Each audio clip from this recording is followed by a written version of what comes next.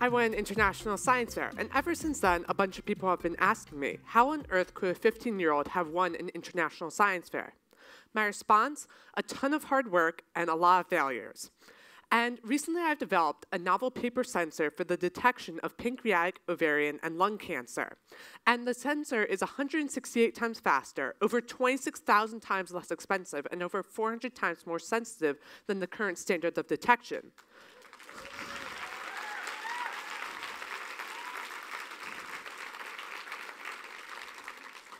The best part, it costs 3 cents and takes 5 minutes to run. Now, you might be wondering why 15-year-olds is interested in pancreatic cancer. Shouldn't I be watching movies or playing video games? Well, actually, I became interested in pancreatic cancer because a close family friend who was like an uncle to me passed of pancreatic cancer. And then what I did is I began to wonder, how could someone have gone from a healthy human being who expressed really no symptoms to a human skeleton in as short as 3 months? So then I began going to Google, my go-to source for information, and what I found was shocking. Over 85% of all pancreatic cancers are diagnosed late. That's 2 of those people. And 2% survive. And so that creates an abysmal 5-year survival rate, 5.5%. That's the worst of any cancer. And so then I began to wonder, why are we so bad at detecting pancreatic cancer? We have to have a better way. And what I discovered on Google was that today's modern medicine is a 60-year-old technique. That's older than my dad. And it's grossly inaccurate. It misses 30% of all pancreatic cancers. In addition, it's pricey. It costs $800, meaning that it's not an option to lower-income patients as it's not covered by your insurance plan. In addition, you have to pay for doctor's fees and all these different associated fees with it. So it's really a really crappy way, to be honest. So I was sure there had to be a better way of detecting pancreatic cancer. So I went online again and I looked at what an optimal sensor would look like. It would have to be inexpensive, rapid, simple, sensitive, minimally invasive, and it would have to be pretty accurate at detecting the cancer. And so then I was pretty sure I could do this, but I wasn't quite sure how. So then I went online and I realized why we haven't made such a discovery yet. The reason being is when you're trying to detect pancreatic cancer, you're essentially looking for a protein that's found in your blood when you have these different types of cancers. Now, this sounds really straightforward, but it's anything but. What you have is these liters and liters of blood, and you're looking for this tiny increase in this tiny amount of blood, or of protein. And that's next to impossible. It's kind of like finding a needle in a stack of nearly identical needles. So then I went online again, and I had to first find a potential biomarker that I was looking for, this one protein. I started with a database of 8,000 different proteins. And luckily on the 4,000th try, I finally hit gold. And I was next to insanity at that point. But it's called mesothelin. And mesothelin is just your ordinary run-of-the-mill type of protein, unless you have pancreatic, ovarian, or lung cancer, in which case it's found at these greatly increased levels.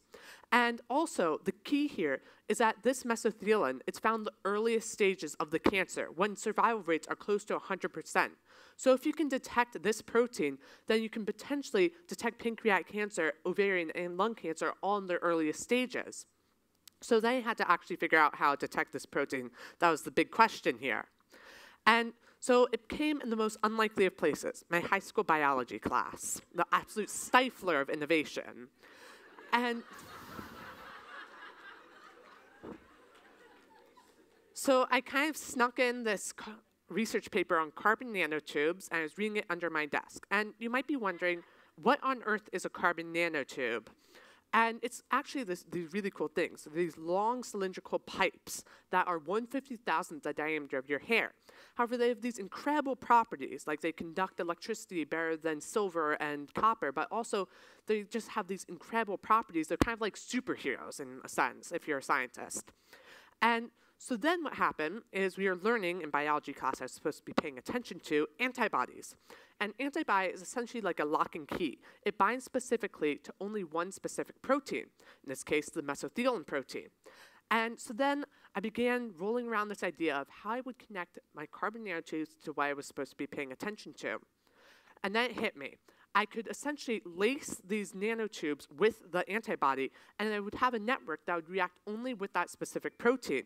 And in this case, would generate an electrical response that was large enough to measure with the Home Depot ohm meter. That cost $50. And so then I had to get a lab space since I can't do cancer research on my kitchen table. And what I did is I emailed essentially anyone that had anything to do with pancreatic cancer. And what I included was like my procedure, my timeline, budget, really an entire grant proposal. And all 200 people is how many I responded to. I was flying through those emails. And I got 199 rejections and 1 maybe. And so finally, after 3 months, I hunted down that maybe professor, and finally I landed a meeting with him. And getting into a lab isn't as simple as it's cracked up to be, because what you have to do is, I went through this huge interview. It was this interrogation, and the professor is pulling in more and more and more of these experts in my field, and eventually I get through all these questions. I guessed on a few of them, and I land the lab space that I needed. And at first, nothing was working.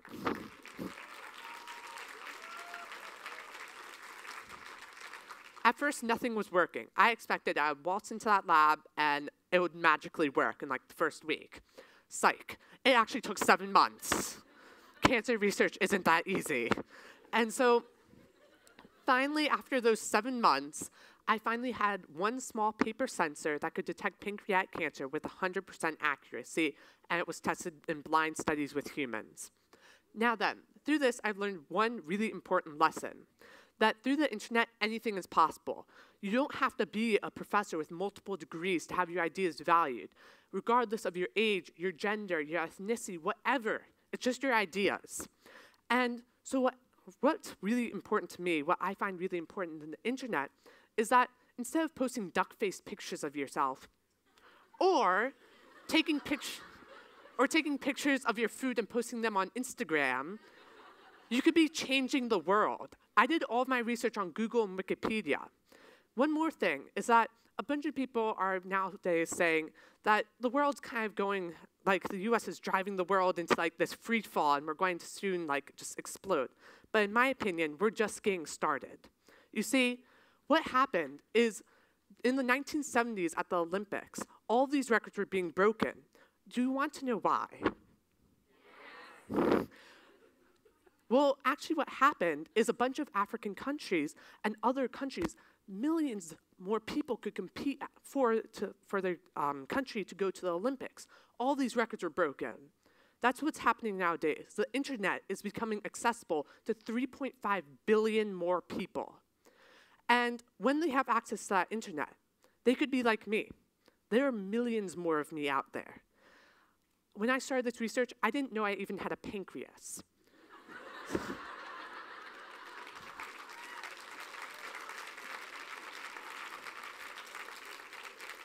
So if a 15-year-old who didn't know he had a pancreas could develop a new sensor for pancreatic cancer that cost 3 cents and 5 minutes to run, imagine what those 3.5 billion people could do, and just imagine what you could do. Thank you.